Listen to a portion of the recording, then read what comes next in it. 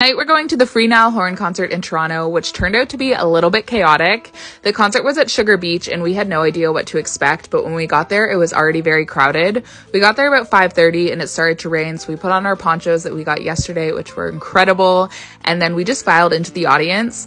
Niall was about 45 minutes late, which was a little bit frustrating, and then the audience was pushing so much that he ended up only playing 3 songs, and because it was so crowded, there was no screens and he didn't really move around at all. No one could see him, so that was a little disappointing. There was literally people climbing trees.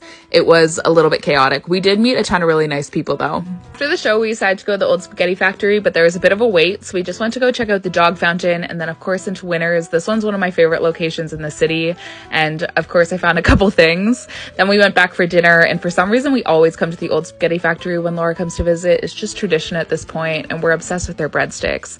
But we had a great night, and it was a little bit chaotic, but it was fun.